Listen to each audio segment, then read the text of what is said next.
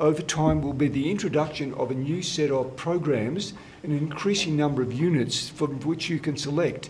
So we'll have Monash University courses, there will be Monash South Africa courses that will be created. In due course we might even see some Laureate courses all on the campus. So there will be a range of courses, range of programs on the campus, an increasing number of units. So for students who are studying here, there will be a greater selection of educational opportunities for them.